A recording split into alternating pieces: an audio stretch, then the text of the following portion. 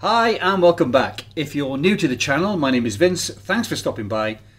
You're very welcome here indeed. So if, like me, you have a moderate addiction to coffee and you're interested in killing off senescent and zombie cells, then stay tuned because a couple of studies have just come out and there's a correlation between drinking coffee and autophagy, which is killing off zombie and senescent cells. So enough waffling off me.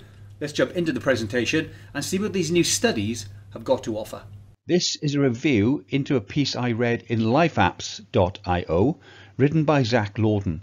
In it, he covers a study published in the Journal of Biochemical and Biophysical Research Communication that investigated how caffeine induces autophagy. Now, there are links in the description below to the study and other articles I used to put this presentation together.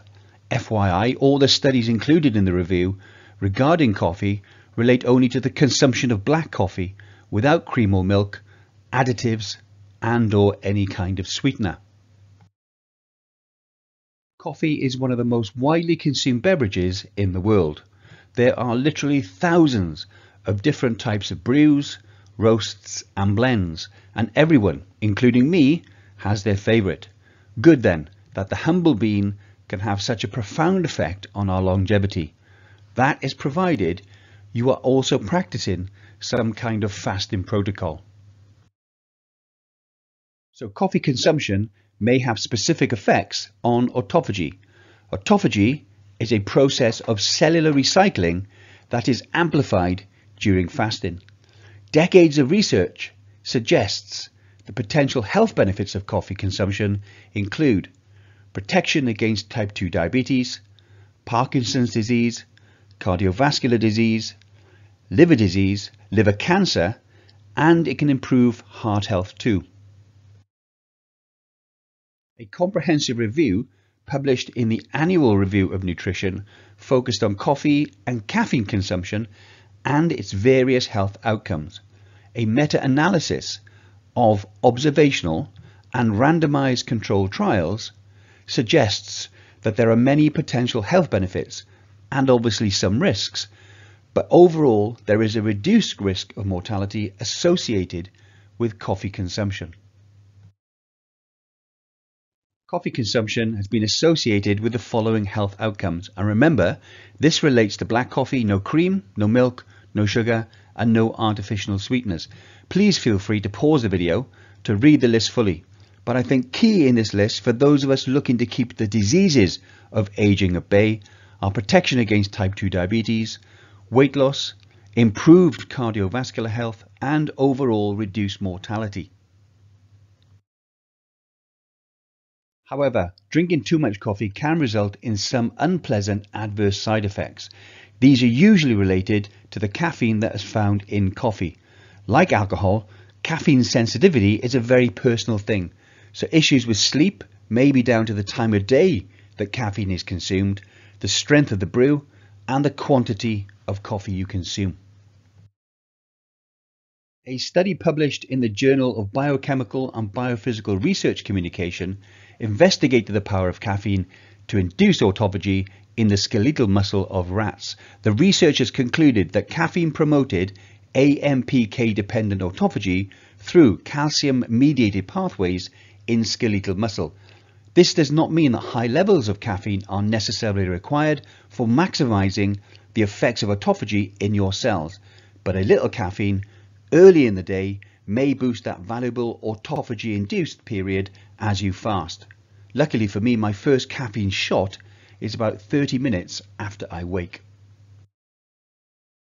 I have mentioned autophagy a few times now, so what is it? Autophagy is a process of cellular recycling. Autophagy is the Greek for self-eating, so at the cellular level, your body becomes cannibalistic and eats the senescent or zombie cells that are weak and are no use to us anymore. Fasting-induced autophagy has also been shown to dramatically increase the amount of autophagy that takes place in our liver, heart, muscle, and even our brain tissue. So let's quickly talk about the fasted state. According to Zach, when you fast for around 12 hours or more, you enter a metabolic state called ketosis. In this state, your body starts to burn down fat instead of glucose. Some of this fat is used by the liver to produce ketones. They serve as an alternative energy source for your brain cells and cells in other tissues when glucose isn't readily available. When the body is depleted of glucose or sugar, the insulin signaling pathway and mTOR pathway that are responsible for cellular growth are inhibited, or in other words, temporarily turned off. This inhibition of the mammalian target of rapamycin, or mTOR pathway, signals to the body that the genes responsible for cellular growth can take a break, while the genes responsible for fat metabolism, stress resistance, and damage repair should be turned on through the AMPK pathway. In a second study that was published in the journal Cell Cycle, researchers looked at the effects of both caffeinated and decaffeinated coffee on autophagy. They found that both the natural and decaffeinated brands resulted in rapid autophagy in mice 1 to 4 hours after coffee consumption. This increase in autophagy was observed in the liver, the heart, and in muscle tissue. This has only been tested in mice, but there appears to be a chance of huge benefits weighed against very little risk, unless of course you do actually have a coffee allergy. This rapid onset of autophagy, with the consumption of both caffeinated and the decaffeinated forms of coffee, was accompanied with the inhibition of the mTOR pathway, meaning the genes responsible for fat metabolism, stress resistance, and damage repair could be switched on. Coffee consumption was also associated with a broad deacetylation of cellular proteins.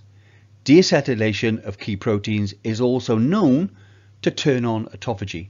Some specific antioxidant compounds found only in decaffeinated coffee can also deacetylate key proteins, which in turn initiates autophagy. So this research suggests that while caffeine can play its own significant role in autophagy, some compounds that are not removed during the decaffeination process may have an even stronger effect on autophagy activation. So if you are sensitive to caffeine, then decaf is definitely an effective option, and the researchers believe that these compounds may be polyphenols. So maybe a mix of caffeinated and decaffeinated coffee during a fast may bring even more benefit. Let me know what you think in the comments below, and let me know if you do in fact make it a point to drink both caffeinated and decaffeinated coffee during your fasted state. So I hope you found that interesting or informative, hopefully both. Good news indeed for coffee drinkers like myself, but remember it does need to be black coffee, no milk, no sugar, no cream, and no artificial sweeteners. So lucky for me, I prefer brewed coffee or Americano. Also good, the decaf seems to be just as good, and I tend to drink decaf after 2 or 3 in the afternoon, and that's the brand of decaf that I use. Let me know in the comments below if you do combine fasting with drinking coffee, and if you don't, it's quite easy to do. Just push back breakfast by 2 or 3 hours in the morning, and if you think you're going to feel hungry, then just cover that hunger by drinking coffee. Remember that caffeine now induces autophagy. Autophagy destroys senescent or zombie cells, and as we know, the more zombie or senescent cells we've got, the shorter our lifespan. Well, that's it for today. I hope you enjoyed watching. I look forward to seeing you in the next video. As always, please take care, and I'll see you soon. Bye for now.